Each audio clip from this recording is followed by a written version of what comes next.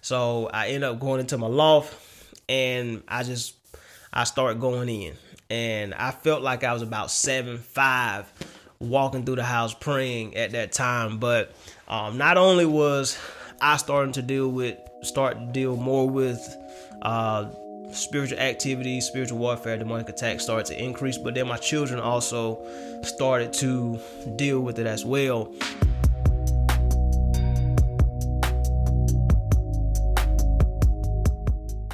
What's going on, everybody? Kirby back again with another video.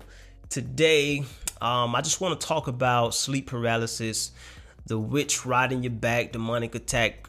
To me, it's all the same, but I just say all three because some people call them different things. For me, I feel like sleep paralysis is a demonic attack, and as a kid, we would call it the witch riding your back. Now, I want to backtrack a little bit before I get into what happened about a week and a half ago.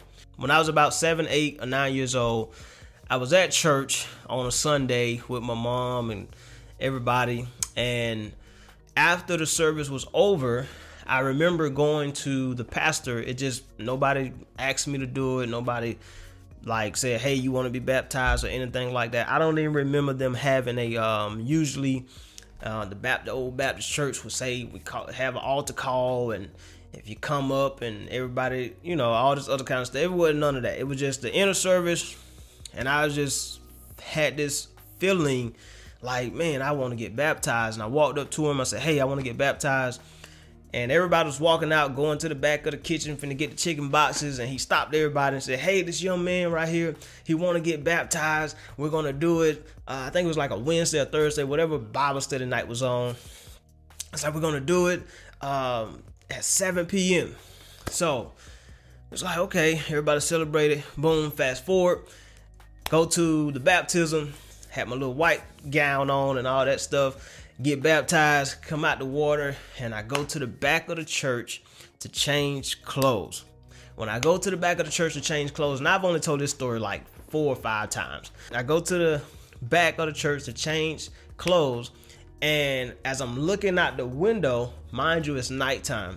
I look out the window and I see these 3 looks like shadows, but I know they were evil spirits. Kids know something that is evil, that is scary, that is wrong. And I knew it was something that wasn't right, that was evil. So I look out and I see these 3 shadows run outside the window on the ground. And I take off. I was about pretty much dressed, and my shirt, I had a button-down shirt on, and it was all buttoned up wrong, man. I shot out, sat in the pews with my mom, and I'm just sitting there, literally just like this. I wasn't saying nothing. I didn't look to the left. I didn't look to the right. And I remember a lady tapping my mom, and she was like, hey, his shirt. She was telling her to fix my shirt. But I didn't even know that my shirt was not buttoned up right because I was that scared. I just threw it together and I shot out the room. I say all that to say, after that, that's when I started experiencing sleep paralysis. And when me and my cousins would talk, we would usually just say the witch riding your back. We used to not think of it as like something demonic or whatever like that. We just knew it was something dark. We knew it was something that wasn't right, or we couldn't move or talk while we were asleep. And we didn't think nothing of it. We wasn't taught about it. So I say that just to kind of mention when it first started happening. And I want to fast forward to years later, which is 2015, when I really began to get sold out for God. And I'm talking about sold out, and I'm still sold out today. But this is when it came back. And I want to say, and I'm mentioning these things in different phases because usually they would say, well, you got a sleeping disorder, or you have some type of mental thing or whatever. There's a list of stuff that usually will just associate it with something that's medically wrong. And some things does have to do with medical or mental issues or whatever. I'm not neglecting that. But this particular thing, I don't feel like there's a medical or mental issue, because I never had the problem before. I got baptized as a kid. I didn't have the problem again until 2015 when I started living for God. And when I say I was sold out to the point where everything I did all day, every day, studying the word, writing scripture, referencing everything.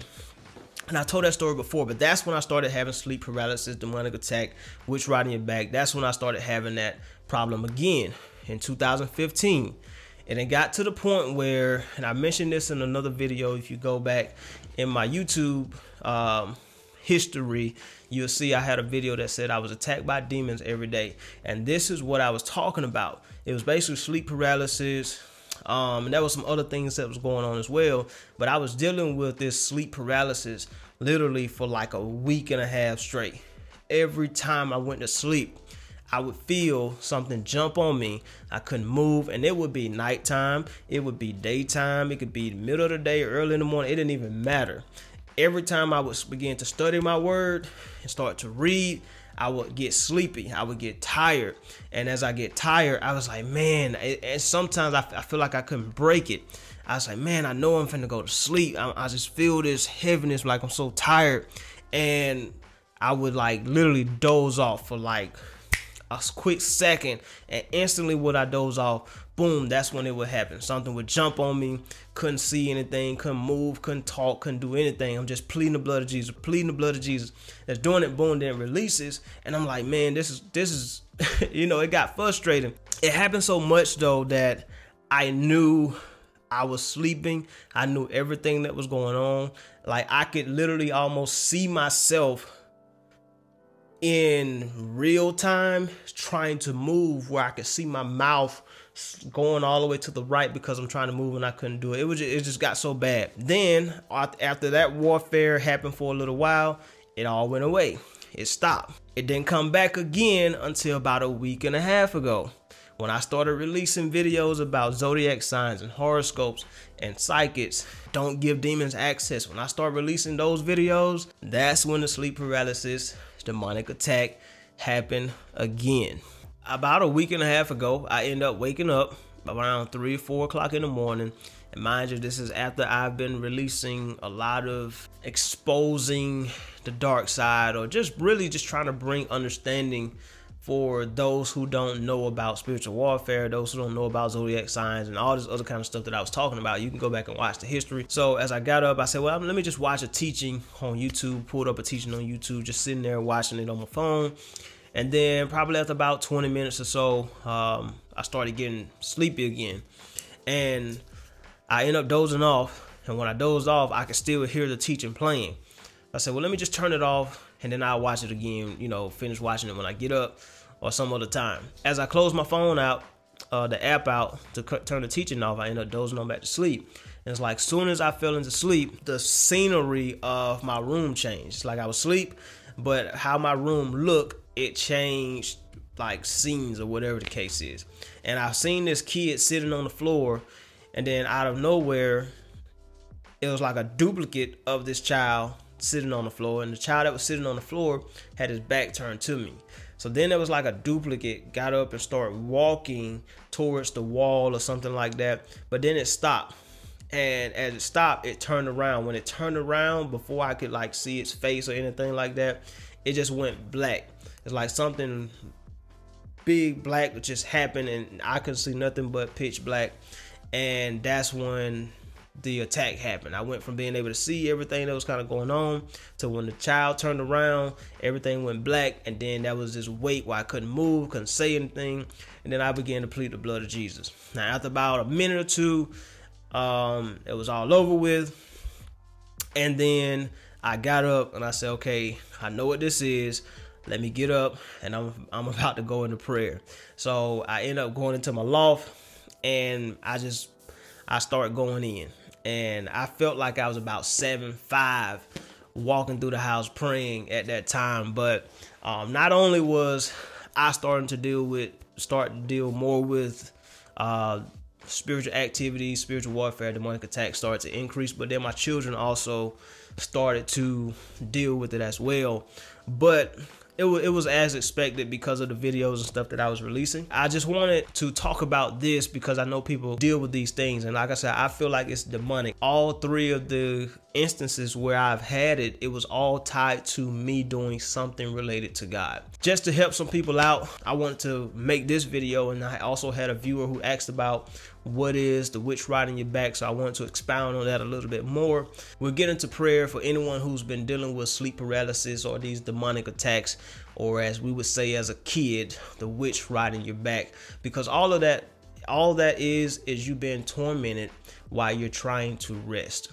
If you have attached yourself to something, or if you're dabbling into some new age stuff, or into some zodiac signs and witchcraft and horoscopes and all these different things, then again, I talked about don't give demons access. Then you're giving permission for some of these things to happen, these demonic dreams, the sleep paralysis and stuff like that. Now, in some cases, it's not always that you're giving them permission, like in the case of me within a week and a half ago. And when I first got saved, it wasn't so much of me dabbling into those things as much as it was me living out the will of God. So there are going to be attacks and things that you have to go through and endure as well, just as a believer. So those things are going to happen, but we have to be aware and know what's of God, what's not of God, what God allows, you know, all these different things. So that way, when certain things happen, we don't just blame God, but we understand that there's a spiritual side to a demonic side to everything. And the Bible talks about this in Ephesians 6. So we'll say a prayer for everyone who's been dealing with sleep paralysis, who've been tormented. Just lift your hands right where you are. Heavenly Father, we come to you in Jesus' name. We thank you for who you are. We thank you for your greatness, God. We thank you for all that you have done and all that you continue to do, God. We thank you for being God. We thank you for being the head and not the tail. In the name of Jesus, God, I pray over every person who's tuning in right now, who's watching this video, who's dealing with sleep paralysis, God, who's dealing with these demonic attacks. In the name of Jesus, God, I declare and decree that they will no longer be tormented in the night, that they will no longer be tormented in the day, or any time that they're trying to rest, Father, for you have given us a gift to rest in the name of Jesus, God. So I pray as we rest, as we lay our heads, God, at any time that you send your angels, God, to stand camp around us, to war on our behalf in the name of Jesus, God, so that we may rest, so that we may have the peace that Jesus Christ came for us to have in Jesus' name. So God, we just thank you right now for hearing this prayer. We thank you for answering this prayer in the name of Jesus, God. So we just bless you for who you are, for all that you continue to do in our lives. In Jesus' name we pray. Amen, amen, amen. Grace and peace, peace and blessings. See you guys in the next one.